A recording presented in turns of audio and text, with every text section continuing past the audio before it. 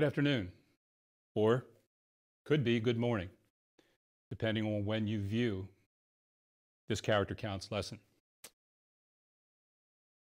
Before I begin, though, I really do need to thank Bruce Grove and his team at Queen Anne County TV.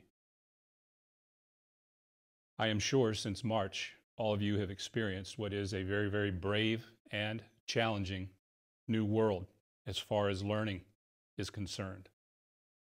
And for the most part, I'll bet you've risen to the challenge. Without Bruce Grove and his team, this lesson wouldn't be possible today. And I guess the essential question is, well, what is this lesson? Pretty much boils down to this. Think of me as a very, very small cog in a very big wheel. The wheel is made up of educators. The character counts coaches are part of that wheel. We have a message to try in our worst kind of way to get out to you, the students in Queen Anne County. And that is that your character, it's the foundation of your life. It is the yardstick. It's the yardstick, tape, whatever, that you're measured by. And so, what I want to try to do today is to challenge you, get you thinking, and then eventually take you to a point where I'm going to share 3 stories with you, 2 of which are nonfiction, 1 of which is fiction. So let's begin with the pillar. So let us say you didn't know what the pillar of the month is. Well, generally speaking, yes, this is the ubiquitous, which means you used to see them everywhere, Volkswagen Beetle. 4 wheels, engine in the rear, in this case. It's a conveyance. It gets you from point A to point B. We call it the car, C-A-R. Believe it or not, at one time, there was something called the one-room schoolhouse. Aha. Teacher would, what's that 4-letter word? Sounds like thing, sing, wing, ring. So if you combine C-A-R with R-I-N-G, Bagash and Bagora, you have caring. And that's the pillar of the month. Pillars do not exist independently of one another. They are interdependent, interlocked. Again, they are the foundation of who you are, what you will become. One way to show you care. These have become very much a part of our everyday lives. The yardstick of 6 feet or more. The mask. The lotion. That's one way to show you care. Care about yourself, care about your family, care about others. It's very basic. Believe it or not, it's essential to life and health and well-being of you, your community. Wouldn't it be nice? I used the word ubiquitous. Had to look that up when I was in high school because I had no more idea than a man in the moon what it meant. But it means everywhere, all the time. Wouldn't it be nice if we walked out into a situation where masks were required and everybody wore them? Well, that's the difference between being a leader and a follower. You see, here's the thing about leaders. Leaders will do things when they are the right things to do, when others won't, don't, or can't. Why? Because leaders know that the right thing may not be the popular thing, but the right thing is what is to be done, regardless of what somebody has to say, regardless of what anybody thinks. Don't let somebody else's thinking or speech define you. You be you. The leader inspires. The leader motivates. Many of you out there probably participate in athletics, if not drama or music or Boy Scouts or Girl Scouts or Cub Scouts, on and on and on. There are leaders who inspire those individuals in each one of those activities to do more and go beyond what they would normally do. And that's the essence of true leadership, getting people to do things that they would not normally do on their own. Yeah. So, I ask you, take a look at Joey, Jack, and Jill. Joey, Jack, and Jill. I wonder what that has to do with the symbol for caring. We'll soon see. How about Sook, Sally, and Jimmy? Now, you're from the Eastern Shore or you live on the Eastern Shore. You should definitely know what a Sook is, what a Sally is, and what a Jimmy is. But then again, you might not. It's all part of the learning curve. Oh, and by the way, what do Bob, Kayak, Level, 1001, and Race Car have in common? Because we're all driving toward a concept here. First and foremost, Joey, Jack, and Jill. If you are Australian, mate, if you are Australian, you know that a Joey is a baby kangaroo. A Jack is a male, also known as a buck. A Jill is a doe. Baby, male, female. A Sook, female crab. A Sally, immature female crab. Jimmy, a male.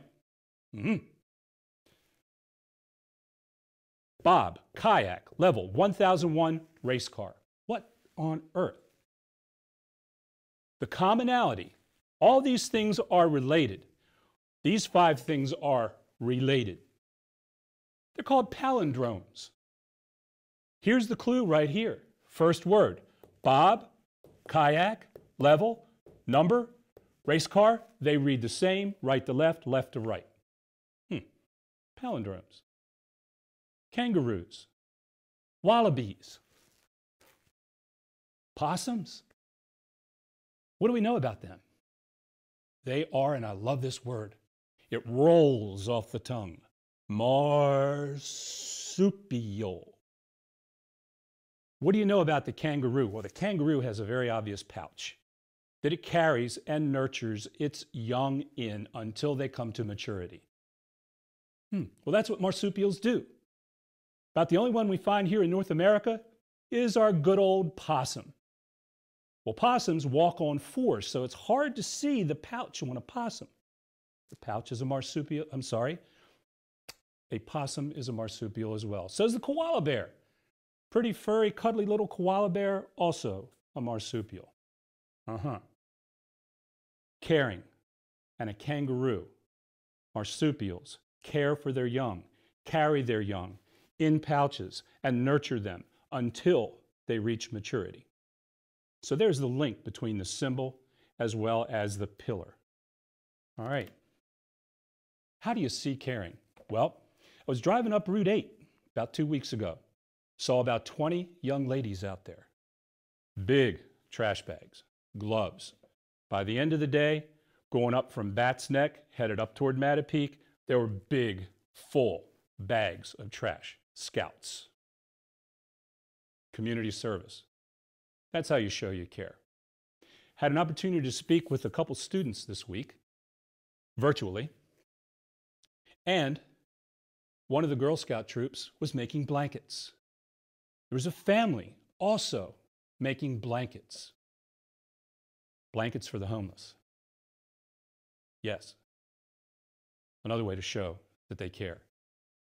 Some of you that are in high school, You can give blood during a Red Cross blood drive.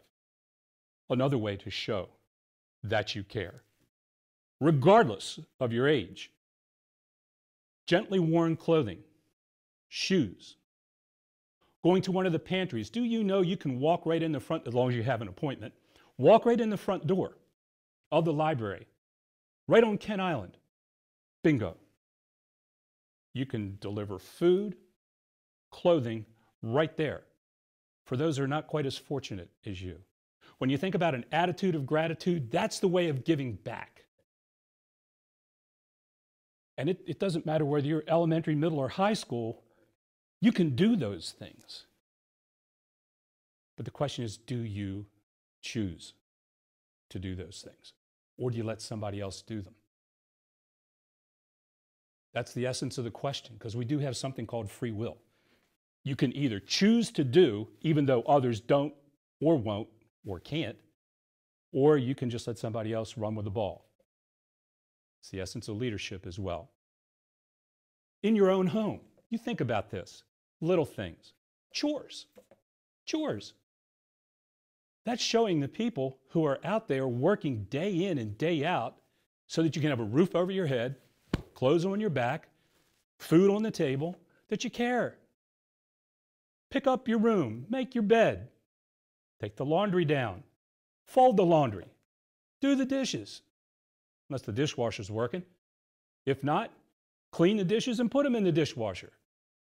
Little things mean a lot. It doesn't have to be something grand, but it has to show that you care.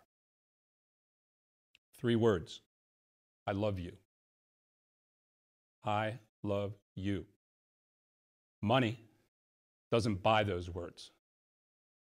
Money doesn't give you the sense of belonging, of being needed and cared for, that those 3 words do. Don't be afraid or shy because you think, oh my gosh, guys don't say I love you. Yes, they do. Yes, they do.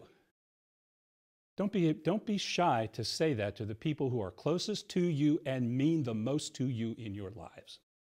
Yeah. Now,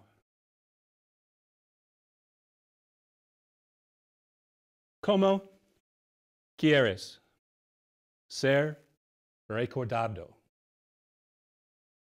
¿Cómo quieres ser recordado?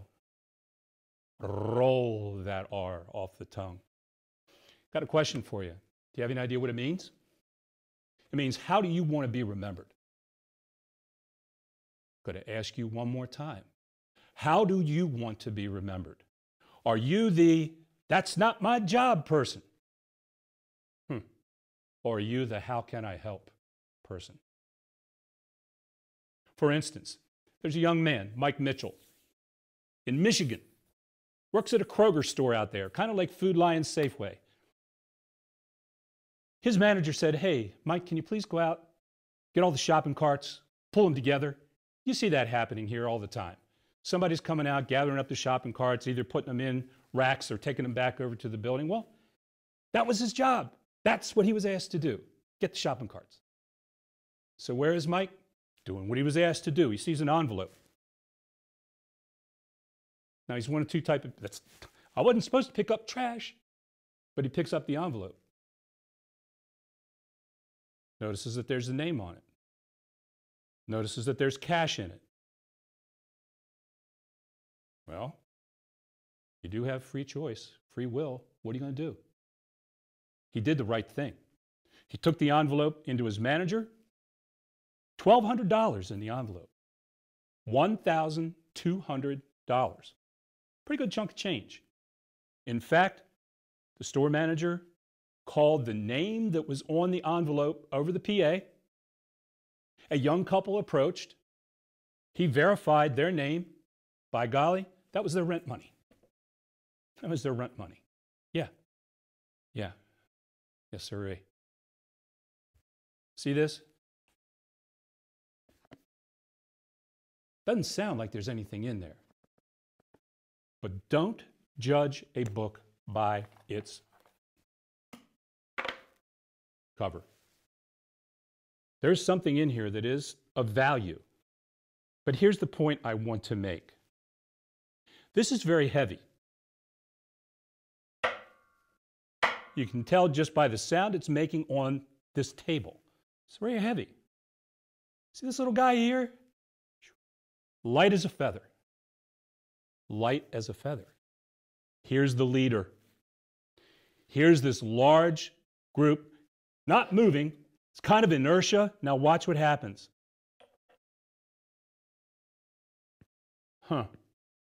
Very, very light object with a magnet. And all of a sudden you're moving this very, very heavy object. Look what two magnets do. That's what inspiration and motivation do. True leaders can move mountains. And you get people to move out of a state of inertia into meaningful action. Now, I want you to do something for me, please.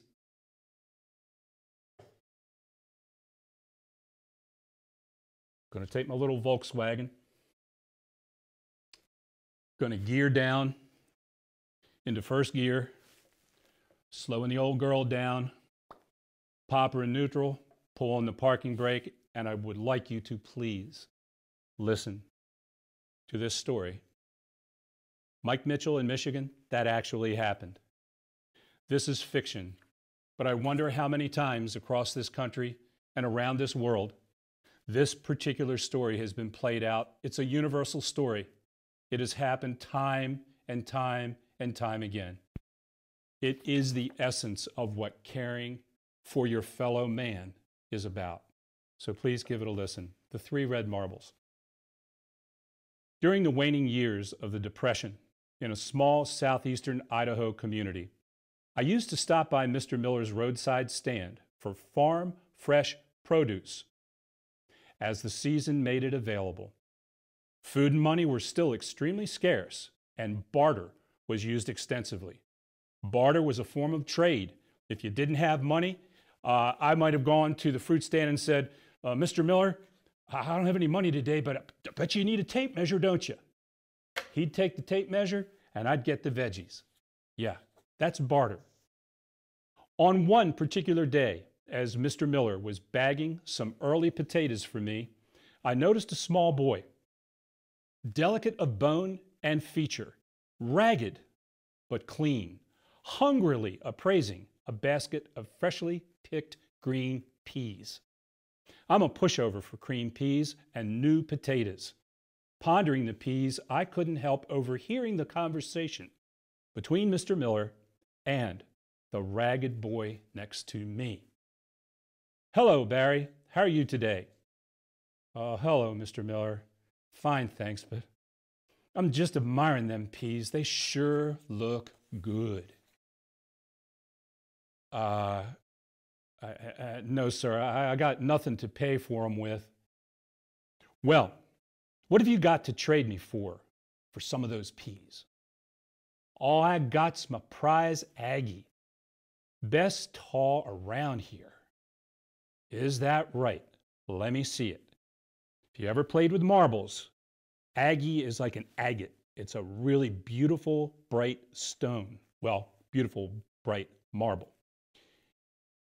Here it is. She is a dandy. I can see that.